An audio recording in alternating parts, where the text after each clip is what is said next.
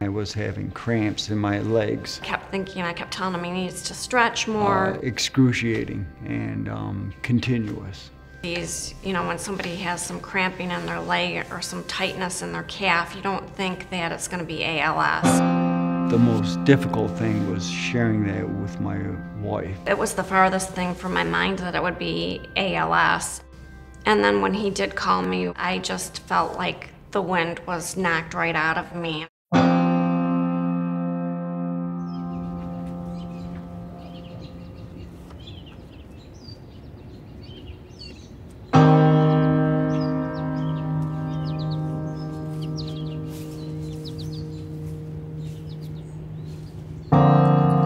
We've all heard about ALS, or Lou Gehrig's disease. It's a horrific problem. Patients lose their ability to use their muscles, their ability to speak, swallow, move, and breathe. I find it amazing that there's still a lot of people that don't know what ALS is, given how cruel the disease is. It's a very difficult disease. It typically ruins people's lives within 2 to 5 years. Some of us last a little bit longer. It's a horrible disease. Our state of Michigan has the highest prevalence of ALS of any state in the United States. Why? Partly because we're an industrial state and an agricultural state. So the pollutants that are found in this beautiful river due to pesticides and industrial waste promote the disease. At the University of Michigan's ALS Center of Excellence, our goal is to have a very broad research program and treatment program where we can understand why Michigan, what causes ALS, and how can we most effectively treat our patients. Look at that. That's PFAS. What? Get a shot of that real quick. Oh, yeah.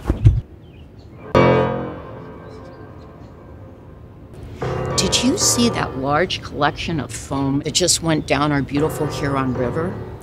What that is when the river goes through the dam upstream, because the river is polluted with industrial pollutants, it forms this foam.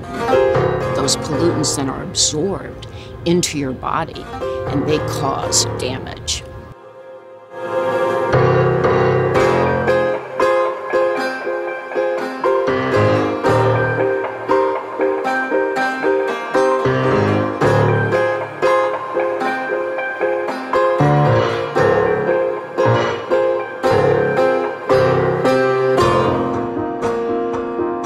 Because we have so many different groups working on this, we have Stephen Goutman with his environmental studies, we have Claudia Figueroa looking at exosomes. We can actually look at the problem from a lot of different angles.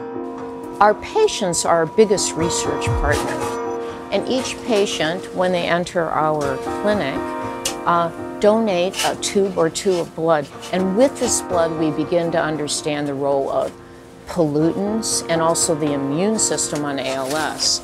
This is very unique to the University of Michigan. We likely have the largest ALS biorepository of any ALS clinic. And this has really allowed us to move our research forward. One of the major things that we're trying to determine here is what are these combinations of genetic risk and environmental exposures. For example, those genes that help you detoxify pesticides. If you don't have genes that function well in detoxifying pesticides, then you may be more susceptible. There tend to be higher amounts of pesticides in people with ALS. So we know there's an immune component to ALS. What we have found in ALS is that there's a certain cell in your immune system known as a natural killer cell. Also known as an NK cell. NK cells can contribute to the progression of disease by making disease accelerate faster. What we're doing here is we're looking and measuring those natural killer cells. We're excited about this work because we've also recently received the patent to take a drug that's already on the market and repurpose it to try to treat our patients with ALS.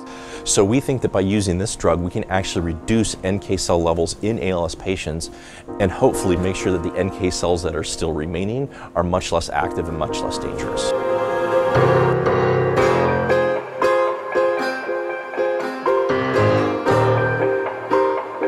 We have a clinic, and there we take care of our ALS patients in what's known as a multidisciplinary fashion. Samples that are collected in the clinic are then brought over here to this laboratory where we can look at genetic markers, genetic changes that alter ALS, or changes in the immune system, really on the same day to better help us understand ALS.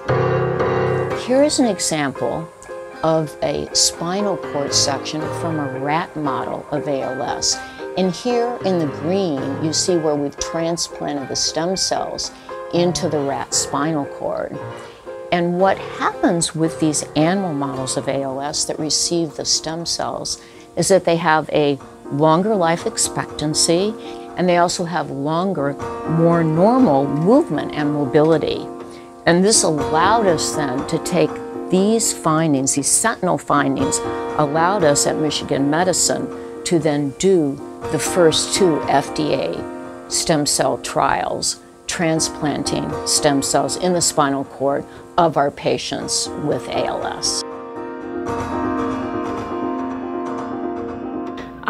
Right now, the way I cope with it is to try to help him the best that I can help him. I would always be there for him, and he would do the same thing for me. Clinics like ours have increased the average survival of patients with ALS by at least 2 years. There are few places in the world that would be able to really leverage the experience that we have in the clinic and leverage the experience that we have with science. The sheer number of resources here at the University of Michigan has really made this project possible. It just takes more and more research. We all understand that hope with ALS is really connected to research. It's something that is solvable. What causes this disease? Why do we have such a high prevalence in Michigan? And how can we develop the cure? Because someday I like to put myself out of business.